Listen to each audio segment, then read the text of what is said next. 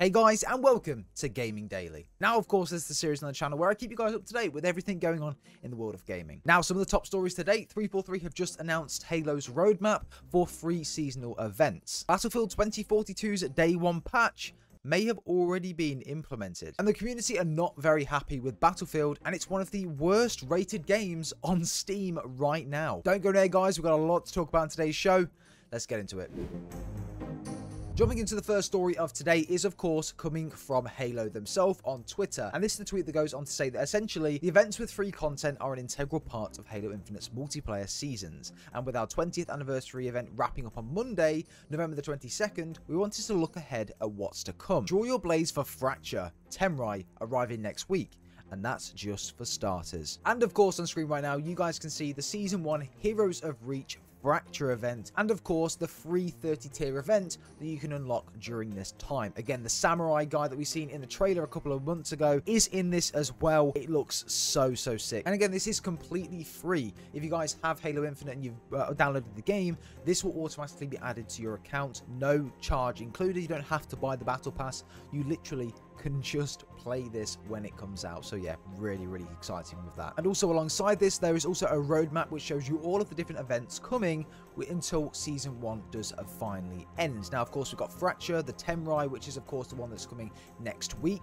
We then have the HCS Spotlight as well, Winter Contingency, Cyber Showdown, and Tactical Ops. And these are the different multiplayer events that are coming very soon as well, leading up to the end of Season 1. So again, really interesting, really cool. I'm glad that they are adding all of this information in as well, and I'm really happy that they're keeping the content flowing. And again, it's always really nice to see. Also, going on to our second story of today, Halo tweeted yesterday that they're actually showcasing a part of the campaign of Halo Infinite, and also discussing Halo in general, the multiplayer, and of course the campaign. Now, of course, this is on their Twitch and their YouTube channels as well, so make sure you go onto their Twitter or even their obviously socials, Twitch and YouTube, at 10 AM PT or 6 PM GMT if you are in the UK as well. And again, if you wanted to see what the times were, just again calculate that into your own time zone. But yeah, if you guys want to see a bit of a peek at the campaign, this is your chance to do it, and 343 is showing this on their socials. Next story I wanted to go into today was actually from Tom Henderson, and this was tweeted out earlier on today around Halo Infinite.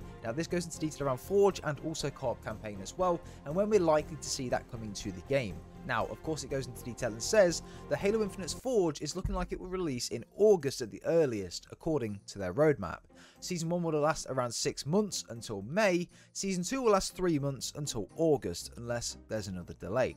Season 3 will introduce Forge. So again, we're likely to look again around August time, which is a real long time without having Forge.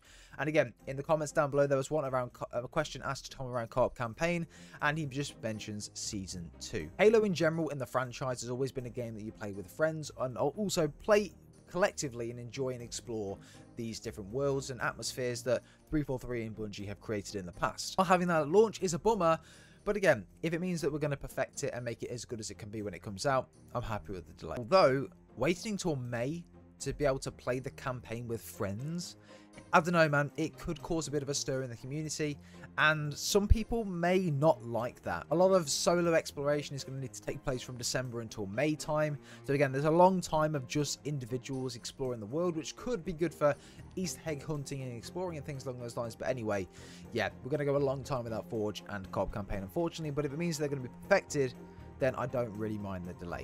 Now, moving on to our next story, which is around Battlefield 2042. And yeah, the Day 1 patch may have already went live. So going on to tweet by Tom Henderson here, he says that it would appear that today was the Day 1 patch. Ouch.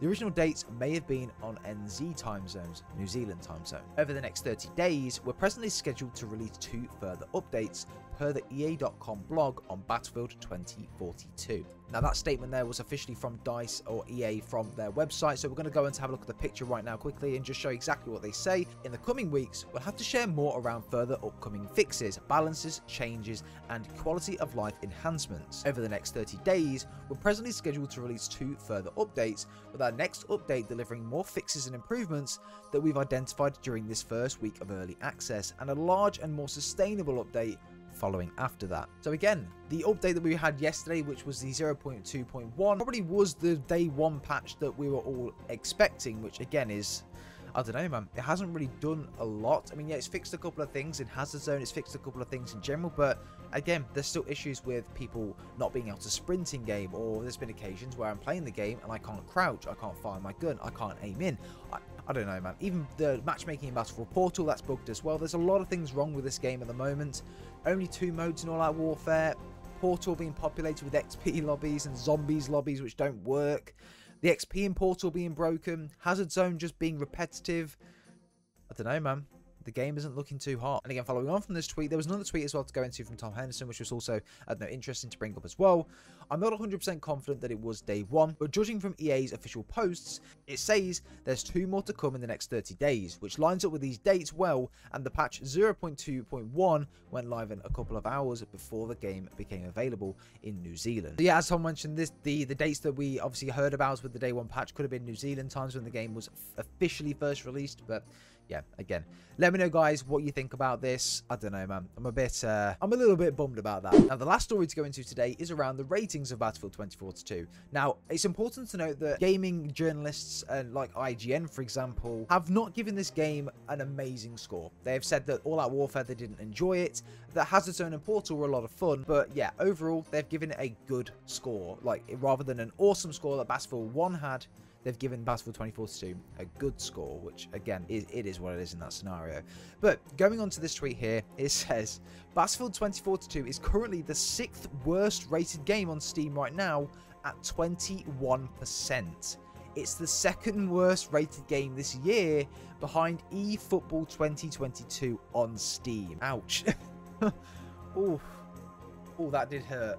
That really did hurt. Look, they've had it coming to them. This game is unacceptable. I don't know how this is not being talked about enough. Like, I get it. There's a lot of content creators out there that are playing this game that are EA partners or friends of EA that are trying to stick up for the game and only mention its good points. I have not played this game once and had a good time throughout. I'm not gonna lie, I enjoyed the game. I think Battlefield is a great game at its core. But do I think this game is perfect in any way, shape, or form? No. Do I think it's good at its core? Of course. I think the game has a lot of potential, but it needs to be executed in different ways, and a lot more content needs to be added to this game. But anyway, guys, that's it for today's video. Hope you have enjoyed today's Gaming Daily. If you have, let me know in the comments down below. I'm going to be doing this again daily as much as I can, and yeah, it'll be a lot of fun to make this a really cool series on the channel as well. But guys, hope you have enjoyed today's video. Drop a like if you have, and let me know down below what you think of the stories we've covered today, and if you think there's any other games or anything we want to cover in the future, let me know in the comments down below, and again, I'll look into them, do some research on them too, and make sure they're added to the show